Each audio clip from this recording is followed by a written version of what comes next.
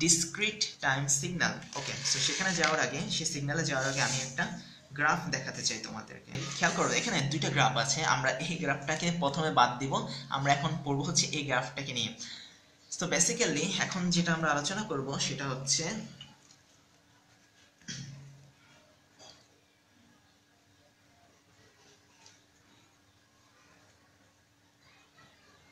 Discrete time signal. So discrete time সিগন্যালটা আসলে কি?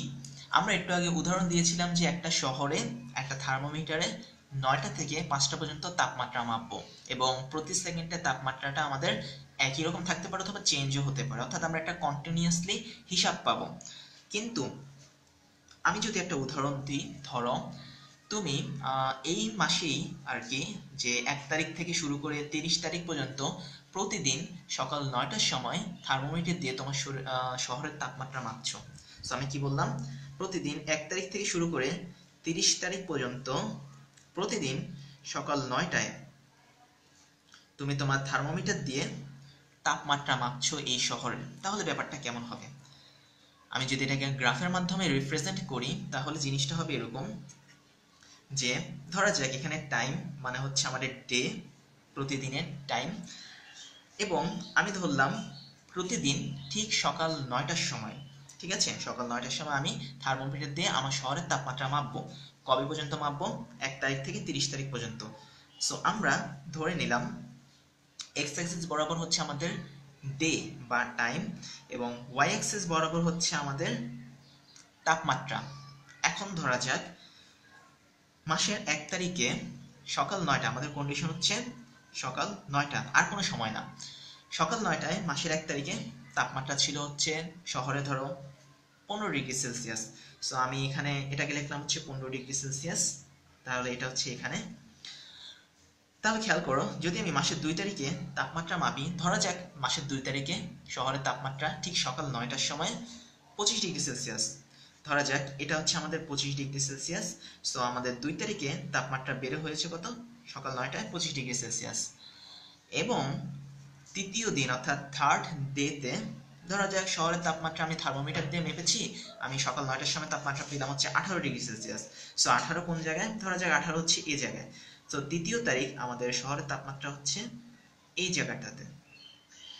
এবং 4 নম্বর ডে, 5 নম্বর ডে অর্থাৎ চতুর্থ দিন, পঞ্চম দিন আমাদের তাপমাত্রা ধরো চতুর্থ দিন তাপমাত্রা ছিল হচ্ছে ধরো 27 ডিগ্রি সেলসিয়াস, তার মানে হচ্ছে 25-এর উপর 27, এই জায়গাটাতে পয়েন্ট। 5 নম্বর ডেটে আমাদের তাপমাত্রা কমে হয়েছে হচ্ছে 23 ডিগ্রি সেলসিয়াস, ধরা যাক এই জায়গাটাতে পয়েন্ট।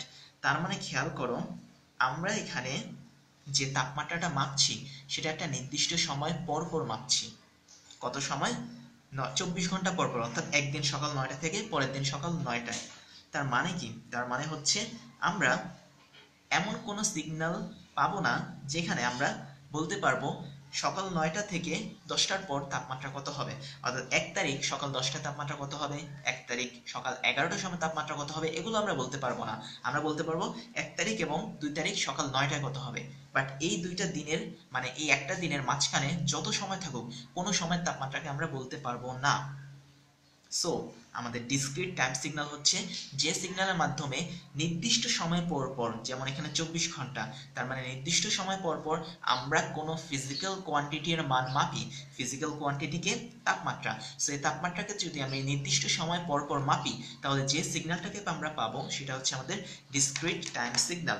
এবং ডিসক্রিট টাইম সিগন্যাল কখনোই একটার সাথে আরেকটা যুক্ত হবে না, কারণ যদি যুক্ত হতো, এই দুইটা পয়েন্ট যদি যুক্ত হতো তাহলে আমরা বলতে পারতাম 1 তারিখ আর 2 তারিখের মাঝখানে প্রতিটা সময় তাপমাত্রা কত ছিল। বা ডিসক্রিট টাইম সিগন্যাল কখনোই এইভাবে একটা পয়েন্টের সাথে আরেকটা পয়েন্ট যোগ হবে না, জাস্ট তারা এই নিচে থেকে উপরের দিকে উঠবে। অর্থাৎ তাদের সিগন্যালটা আঁকার পদ্ধতি হচ্ছে আমরা টাইম থেকে তাদের মানের মধ্যে একটা সরল রেখা টানবো। সো আশা করি দেখা যাচ্ছে।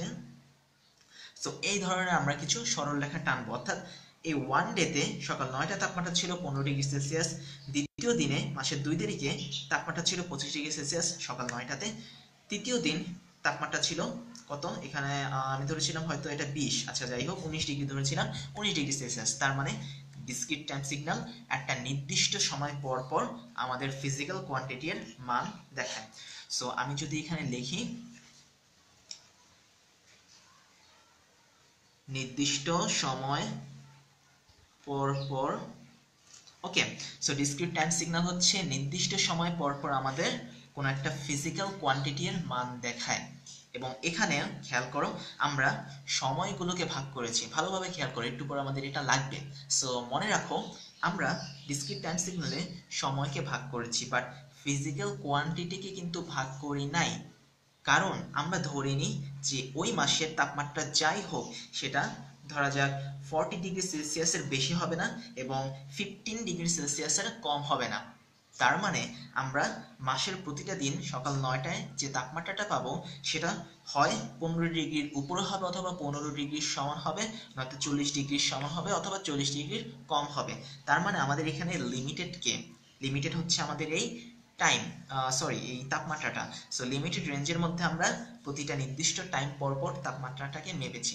সো আমরা এখানে কখনোই কোনো তাপমাত্রাটাকে ফিক্সড করে দিইনি, আমরা ফিজিক্যাল কোয়ান্টিটিকে ফিক্সড করে দেই নাই, আমরা ফিক্সড করে দিয়েছি টাইমকে, সময়কে, একদিন পর পর, এবং সেটা হচ্ছে সকাল 9টায়। সো এটা হচ্ছে মোটামুটি ডিসক্রিট টাইম সিগন্যাল, এবং ডিসক্রিট টাইম সিগন্যালকে বলা হয় হচ্ছে আমাদের অ্যানালগ সিগন্যালের সাবসেট। এটা ভালো করে মনে রাখো, ডিসক্রিট টাইম সিগন্যাল হচ্ছে আমাদের অ্যানালগ সিগন্যালের সাবসেট। সো অ্যানালগ সিগন্যালের সাবসেট কিভাবে, তুমি যদি এখানে প্রতিটা পয়েন্টকে এভাবে কানেক্ট করে দাও তবে সেটা কিন্তু এক ধরনের অ্যানালগ সিগন্যাল দেখাবে। তার মানে আমরা যদি অ্যানালগ সিগন্যালকে স্লাইস করি অথবা ভাগ করি তাহলে আমরা এরকম ডিসক্রিট টাইম সিগন্যালগুলোকে পাবো।